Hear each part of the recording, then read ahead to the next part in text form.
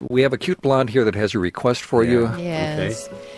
Yes, a song that every time I hear Tommy perform it just sends me to different places. And it reminds me of, Tommy, I don't know if you remember this, the first time, to our knowledge, that you ever talked with Les Paul was when you were on our show. On this radio show, we surprised you. We surprised you with Les called in, and you played this song for Les while he was on the phone. Mm. And I know Les... It was also the last thing I played to him.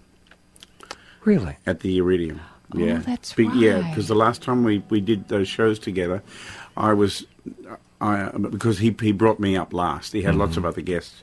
But I took note of what he was playing, and I noticed it at the end of the first show. I thought, he didn't play Somewhere Over the Rainbow.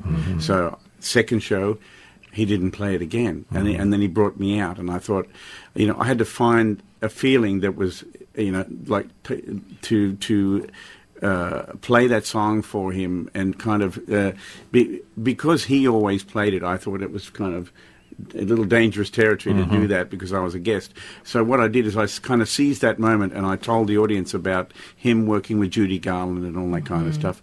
And then I said, and I'd like to dedicate this to you tonight, and I played it to him. It was the last thing I ever played for him. Oh, boy. So we send it up to him? Yes.